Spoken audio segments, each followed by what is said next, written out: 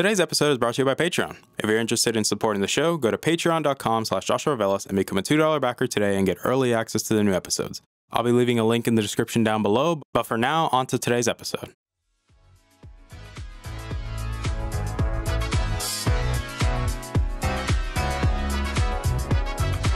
You're listening to the Augmented Experience podcast. I'm your host, as usual, Joshua Velas. I'm a student, musician, and a gamer at heart. Join me as I sit down every week to talk about all the latest news in the technology, business, and video game world. I hope you guys enjoy.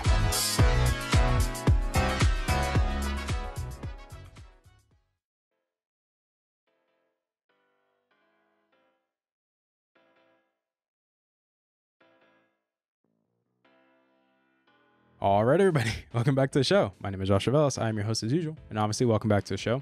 Today's episode 115 of the show, and before we get started, we're going to do a bit of house cleaning real quick because, well, we always do house cleaning anyway, so it's like you guys already know we're going to do it anyway, so can't really tell you much. First off, I want to say thank you guys for coming back and listening. Whether you're listening to the podcast on Spotify, Apple Podcast, wherever you listen to your podcast, or you're watching the video version on YouTube, I greatly appreciate that you guys come back and listen or watch the video and, let me know what you guys think about it. Because obviously these discussions and topics are chosen by you guys. I don't really pick them. I can pick the topics that I want to see what gets posted on the poll, but you guys are ultimately the ones that pick what do I talk about, because you guys are the ones that want me to talk about this stuff. And again, as I mentioned, you guys can follow me on my Instagram page at @somungi. That you guys can go there and follow the page or just follow me on Instagram so you guys be able to get access to the polls so that you guys can let me know what topics do you want to talk about or which topics do you want me to cover. You can send me direct messages and ask, hey, can you talk about this, because this is something I think would be interesting to talk about and get your perspective on. And it's ironically enough because that's what happened today, but continuing with the house cleaning, obviously I want to thank the Patreon backers for coming back and listening.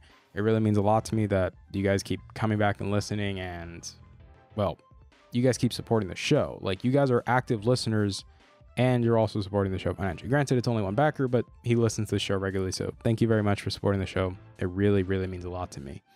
I also want to say thank you guys. We're almost close to 1,600 total downloads. So thank you guys so much for that. It really, really means a lot to me. Hopefully we can push 2,000 by the end of the year. Hopefully. That's going to be really fun and exciting.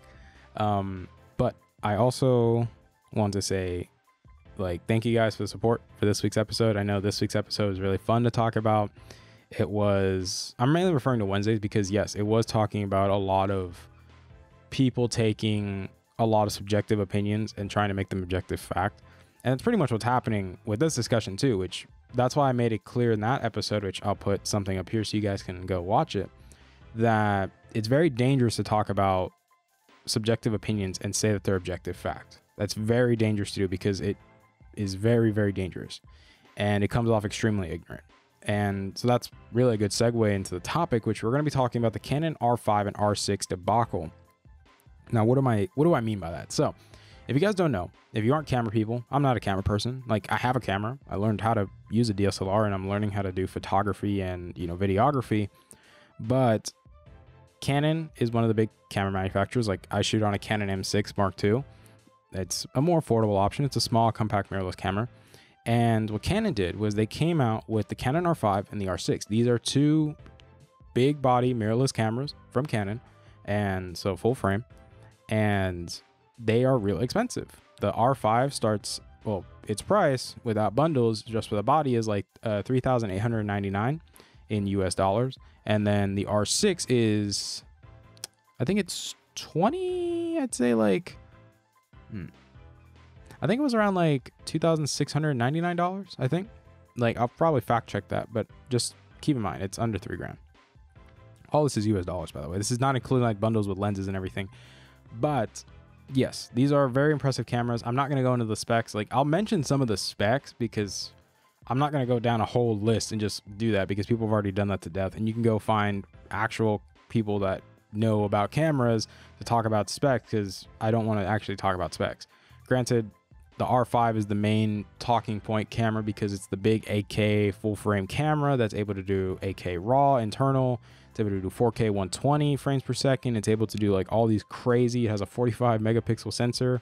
It's able to do 12 megapixels on like 12 shots per second on electronic, and then 20 on electronic, 12 on mechanical. Like I said, I don't really want to go into those details because, like I said, that's not my place because I am more of a novice, and I'd rather let actual professionals that know what they're talking about tell you about those specs and what they mean. And I'm going to be linking in the description below a video from Jared Poland talking about the situation, because Jared actually had the same opinion as me, and I wanted to expand on it because Jared was getting a lot of heat, and that's what we're going to talk about.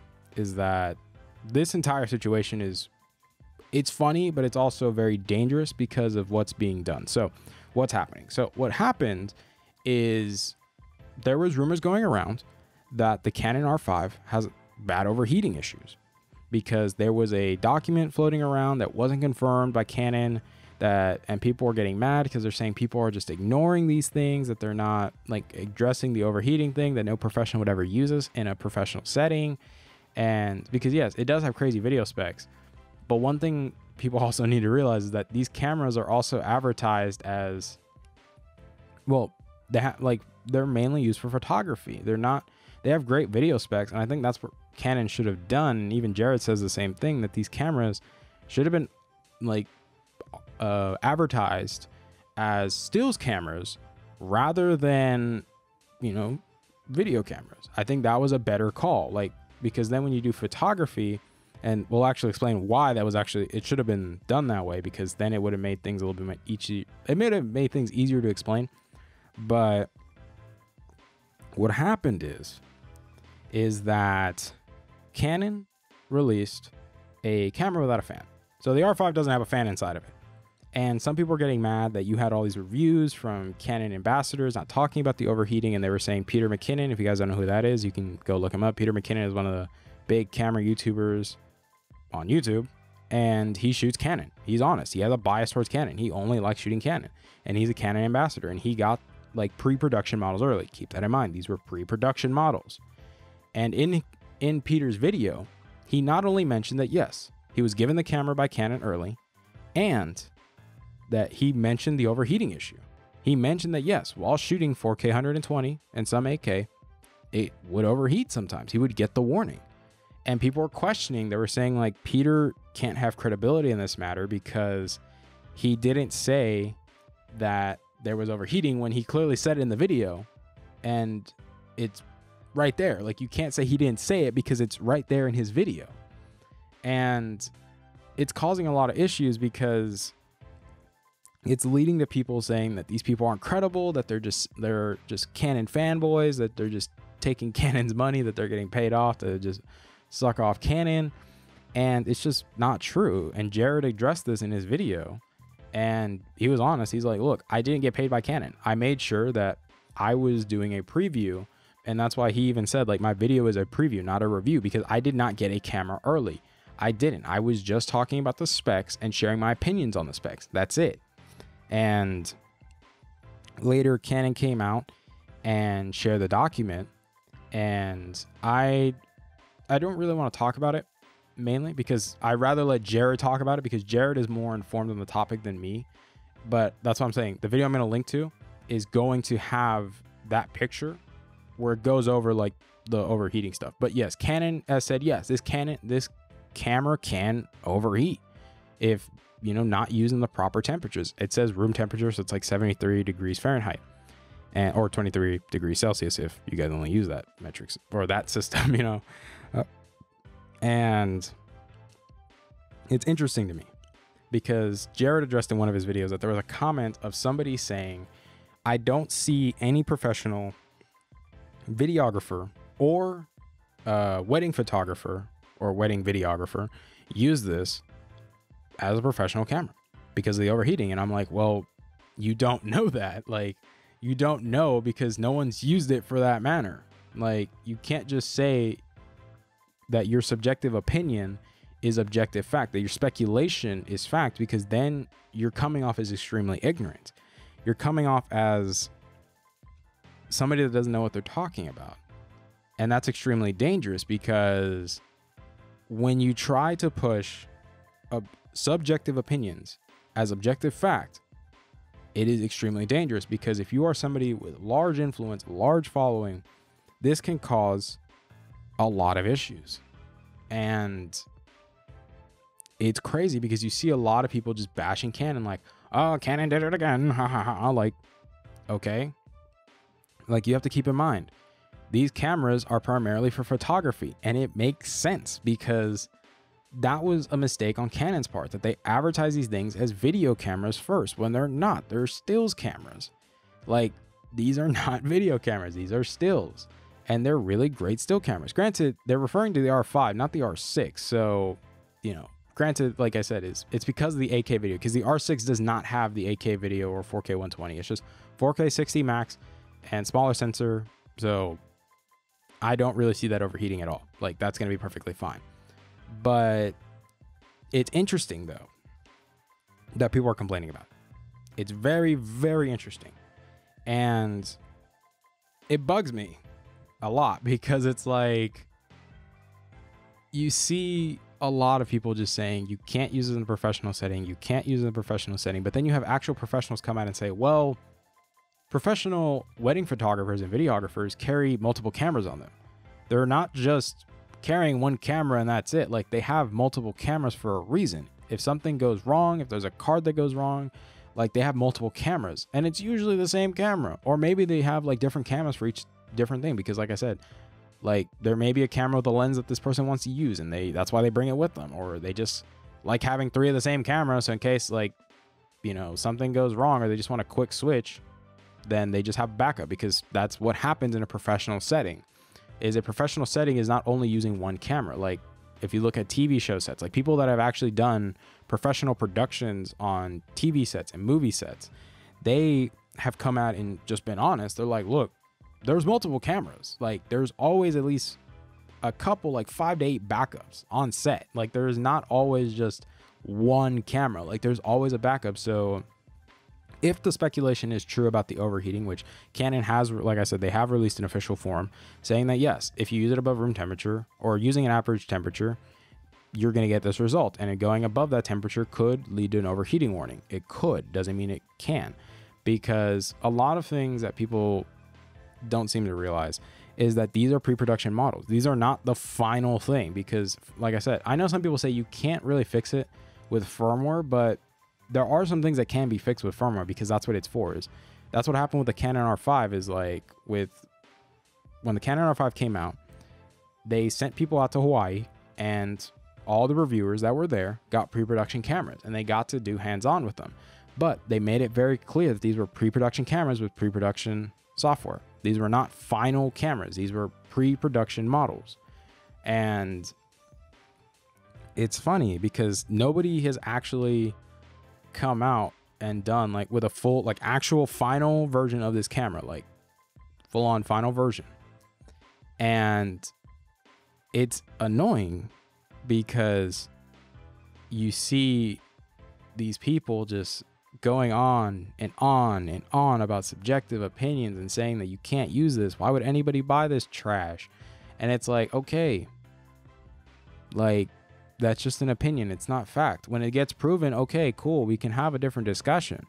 But right now it's subjective. Wait till the cameras come out, because this doesn't just apply to this camera. This applies to every camera that comes out, because, like, what's it called? Like, Jared in this case, he was honest. He's like, look, I can't be honest about something that I've never used before, that I've never had in my hand. And that's why he made it clear that his preview video was a preview, because he was only talking about specs, because he didn't get the cameras in person. Like, he didn't. And yes, even Peter McKinnon, who is a Canon ambassador, who supports the brand, who obviously shoots only on Canon, was honest, even in a sponsored video, that he even said there is overheating. He was honest. And to say that Canon doesn't acknowledge that there's an overheating problem, when they literally made a document that acknowledges it can overheat, then I don't know why you're saying they don't acknowledge it when they do. And they've made a document that's been, you know, that's been widely distributed and it's been given out. Like, if they documented it and written down, then you can't say that they didn't address it because it's written down. It's actually there. And granted, even Jared said that the form that came out from Canon UK, he was waiting for confirmation that it was true. And then obviously later we found that it wasn't. That's obviously the video I'm going to be posting in the description. But it makes me sad because this constantly happens all the time, because you always have people saying that, oh, like, you only talk good about this brand because they're paying you, or you're only like talking good about this product because they're paying you, and if you talk bad about them, like, oh, how much does the competition pay you? And it's like really annoying, because it's like, look, there's a reason why people have integrity. They don't care if it's like they're getting, like, if they're getting paid, like, they'll be honest. They're like, hey, we're getting paid, this is a paid review. And a lot of YouTubers, like, I know the Waveform podcast with MKBHD, he recently had Michael Fisher, Mr. Mobile, on there, and he talked about credibility, how Michael doesn't do paid reviews. He never will, because it tarnishes his integrity. It makes him unreliable, because if he's getting paid, you can't trust it. He'll do sponsors, like, you know, sponsors, but you get what I mean? It's like, he'll never take a paycheck from a company to review their product. He never will, because that is integrity. And MKBC does the same thing. A lot of people do the same thing, is they're not going to take a paycheck from a company to do a review, because they don't want the company to have say on what happens in the review, what they talk, because it's going to be honest truth. It's going to be honest up front. They have no reason to lie to you. They'll be upfront with you if they have a bias, and they'll say it, and that's okay. That's just natural, because everybody has a bias towards something. But being honest that you're not going to do a paid review, that this is just you actually using it and you sharing your thoughts and opinions on it. And if you have a bias against it, they'll be honest and like, hey, this just isn't my bias, but maybe, or maybe this isn't my personal preference, but maybe to you it might be. So let me explain to you what I saw as good as this. And maybe, like I said, is they make it clear that what they don't like, you might like it. And it's just, it baffles me so much, because this is just peak ignorance. That's what's happening. It happens with the Xbox and Sony thing, where people are like, oh, if you talk good about the next Xbox, and that means Microsoft is paying you off. Or if you talk good about the PS5, then that means you're just a Sony pony, you know? And it's like, with these cameras, like, yes, these are very impressive cameras. Are they expensive cameras? Yes, because these are professional cameras. These are not meant for the average user. These are professional, high quality bodies that Canon needed after the R5 wasn't considered the best body, because, like I said, it's primarily a stills camera. And even then, as a stills camera, some people liked it, some people didn't, because Canon, like I said, is they usually prefer to have stable, like, reliable cameras. They may not have the best specs, but they're always reliable and they're always going to do the job. And obviously Sony gives you a lot of great specs, but there's obviously still some issues. That's being honest. Every camera has a flaw. Like, there is no such thing as a perfect camera. Like, there's just personal preference. What do you prefer using? What are you more comfortable with using? Because, like I said, the equipment doesn't matter. It's the person that's actually using the equipment and what you're going to create. That's what's more important. You know, like, it doesn't matter if you have the best equipment in a studio. If you're not going to make good music, it doesn't matter, because you could have the best equipment, but your music could be trash, bro. Like, it doesn't matter. Same thing with an artist. They could have the greatest brushes in the world. They can have the greatest paints, the greatest canvases, and they don't paint anything good. The same thing happens with videographers. You can have the best camera, the best lenses. If you don't know what the heck you're doing, or even like just thinking that you can just point and shoot and that you're going to get something great, like, that's just not true. It takes time, it takes practice, it takes consistency, and it takes understanding, like, what you're comfortable with, like, understanding what's your flow, like, what do you like to do, like, you get what I'm saying? Like, because everybody is creative. Like, you can be creative and you're unique, because everybody is unique. Not everyone's the same thing. Like, you don't need to copy somebody else to do something good. You can do your own thing and make it unique, and it will be you. People will see that it's you, and they'll see it's authentic, that it's real, and they'll be like, okay, this is real. This isn't fake. He's not just copying someone, or he's not following a trend. And I applaud Canon personally because they went out of their comfort zones and they gave people the specs. And it's funny because they gave people the specs they wanted, and now people are complaining. You get what I'm saying? Like, they gave you what you wanted, and now you're going against them, and now you're complaining. Like, it's really annoying. To me, it's really stupid. It really is. Like, I'm just being objectively honest. It's really stupid. And you guys need to be very careful, especially because a lot of people wanted me to talk about this, because there's people that watch me and or listen to my podcast and like, hey, I'm interested in if you talked about cameras, because that's something I like to talk about. That's a piece of technology that I enjoy. And people are interested in this camera. They really are, because Canon has sold out of these things already. Like, it was pretty high in demand. And it really hurts when you see people that are really invested, that they want to get this camera, because that, like I said, Canon needed high-end bodies to compete, because the R5 for a lot of people just wasn't the best camera for them. But they like the Canon glass, because the R series glass, or the R lenses or RF lenses, are incredibly good. They're some of the best glass you can get on the market, and Canon needed good bodies for them. And Sony, on the other hand, had good bodies, just not the best lenses. But Canon had the best lenses for some, like, most people say that they do. Canon does have the best lenses, like, objectively speaking. And with the new bodies, now they're able to use them, and it's great. And I think this is going to be a win. Like, everybody wins in the end, because like I said, when Canon, or when any competition is being had, the consumers win in the end. That's what matters, is that you as the consumer win, because when one company pushes the envelope, everyone else will push the envelope. They'll strive for better, and they'll strive to improve quality, and they'll make things better. But this is a big step forward, and I applaud Canon for this, because now they're going to push the industry forward and make, you know, the competition be like, hey, we need to step up our game, because if we're not, we're going to get our cheeks clapped, bro. Like, that's what's going to happen. And that's all really I have to say on the matter. I know this is a little bit of a shorter episode, but I hope you guys understand that do not take subjective opinions as fact. Weight them, because this is an instance where nobody has really tested a final version of this camera. This has not been used in a professional setting, because you have to keep in mind, professional videos, like that, people that want to do professional videos using these in studios and everything are using them at room temperature.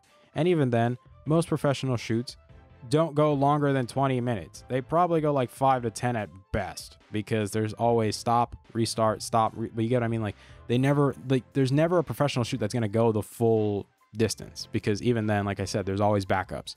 There's always more cameras. You get what I'm saying? Like, that's something that people need to realize, is that professionals do not think the same way as consumers. If you are not a professional, you cannot say what a professional is going to do, because you can't, because you're not a professional. Like, yes, you can have educated questions, but they're not fact. Like, they're not, you can't just say your question or your opinion is fact when it's not, when you haven't actually like done anything. And I just think, look, wait till the cameras come out, give it a couple months for people to actually use these things in real world situations. Let actual like videographers use these, let actual like photographers use these things, because like I said, these things are beast of stills cameras. They're incredible for what they're able to do. For video, they can also do good video too. Like, my question, or I'd say my concerns for these cameras don't really lie in like the record limits and everything. It really relies on how's the HDR, you know, how is it gonna look? Like, I don't care how long this thing records. I care about like how the footage looks. You know, that's what's more important, because that's what you're getting. Like that is the meat and potatoes. Granted, I always say for video, the most important thing is audio, because that actually is true. But you get what I'm saying, guys? Like, I'm not saying this to be mean. I'm not saying this to hurt anybody's feelings, but I'm going to be honest with you guys, is you have to be careful with stating that subjective opinions are fact, because they're not. They're subjective. It's like my mentor always says, is that opinions are like assholes. Everyone has one. Like, he's not wrong. Like, we all have opinions. That doesn't mean they're all right. So like I said, please take this and as a sense of me saying, hey guys, be mindful of this stuff.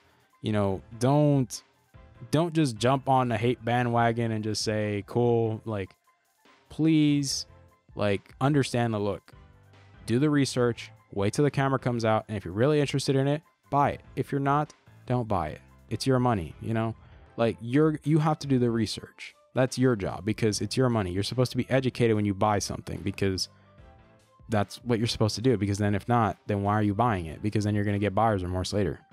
You'd rather be educated and know what you're getting into than not knowing what you get into and then you're screwed, you know? But I'm gonna let you guys go with that. Thank you guys so much for coming back and listening. It really means a lot to me that you guys constantly keep downloading, you know, sharing the episodes, liking, disliking the episodes. It really, really means a lot to me. If you haven't already, please click the subscribe button, you know, obviously thumbs up, thumbs down. Let me know what you guys think in the comment section down below. And if you're listening on Spotify, YouTube, or Apple Podcasts, or wherever the heck you're listening to this thing, you know, like leave a review for the show. Let me know what you guys think. And obviously, like I said, you can follow me on my social medias, and so you can get access to the polls so you guys can get involved in this stuff. But until then, I love you guys to death.